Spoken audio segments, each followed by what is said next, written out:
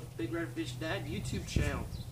Today we were going to go get some base, road base for some of the holes down there that wash out in the rain on the hill, and we decided, you know, that the dirt gets caught in between these angle irons here, and so we just went and got some 2x12s, and we're gonna put a little kind of cage in here, or whatever you want to call it, some boards to prevent that tarp from falling in back here. So all I'm doing is going to put a bolt right here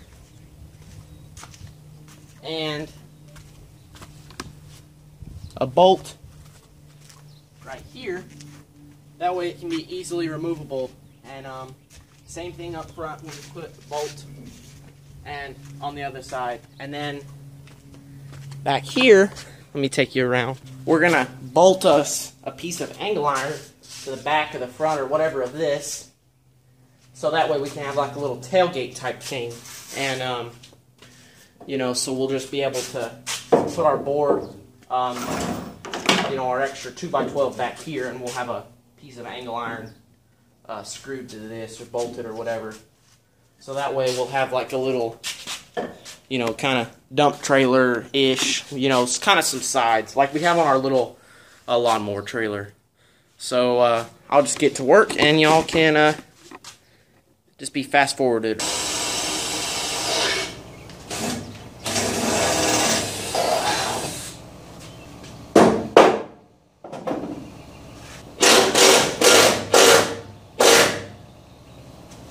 Okay, so there's one side installed, and once we get the dirt pushing against it, you know, they're not going to go anywhere. So those bolts are mainly just for when we're going down the road. Okay, so I got these cut. No, there's the other. So this is how it's going to be mounted. It's not going to be mounted to this piece. It's going to be mounted to this piece. So, but this is just so I can show you. So I'm going to drill three 3/8 holes here for some 3/8 carriage bolts, and that's going to be like that. Okay, and then I'm going to get a barrel bolt, and I'll drill a hole in the steel or the wood, wherever it ends up, and that will be used to hold this piece up whenever there's not dirt, or, you know, just to kind of lock it in, so that way it ain't flopping everywhere. So I gotta go get some bolts and barrel bolts, so I'll be back. Okay, so I got my pieces drilled. As you can see, they are gonna go like this.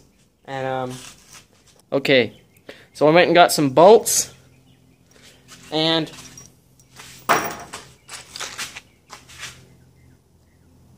some barrel bolts, if it'll focus. So there you can see. And I got my piece drilled. Oh, there you can see the 3 holes in it. I don't know why this camera is making this lighting like this, but anyway. So I'm going to put it on here and spot through the holes and bolt the angle iron pieces on both sides. So I just undid 2 bolts and then took it off. So I'll do that, and then I'll get back to you. Okay, so as you can see, I got the angle iron all bolted on there, and you know, the carriage bolts are sticking through. So I'm gonna cut the excess threads off of there, just so I can have a longer board right there. That's really the only reason, and then I'll clean it up, and then I'll bolt these side pieces back on. So let me get all that done, and we'll get back to you. Okay, so there it is. Once again, that lighting, I don't really know what's happening here, but anyway, it's done. It's good, nice and solid. So as you see, it's moving the trailer. Let me show you what I did on the inside here. So over there, you can see a barrel bolt, and there's another one on this side, right down there. So I just use that for securing, you know, it this way, and it works really good. So, you know, there's kind of a little circle shot, but anyway, so, and there you can see the barrel bolt on that side. So it was finished. It only cost us about $60. We could have used 2x10s, but since we're okay, let's see if it'll.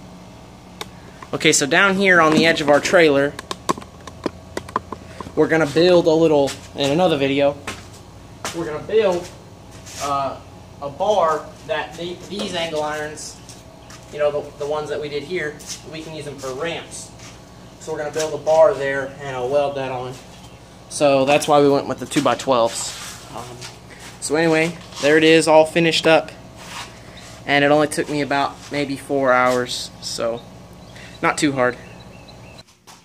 Okay, so after a few trial runs with our trailer, going and getting some rock for where it washes out around the shed and things, we figured out that these barrel bolts isn't as good as we thought they was going to be.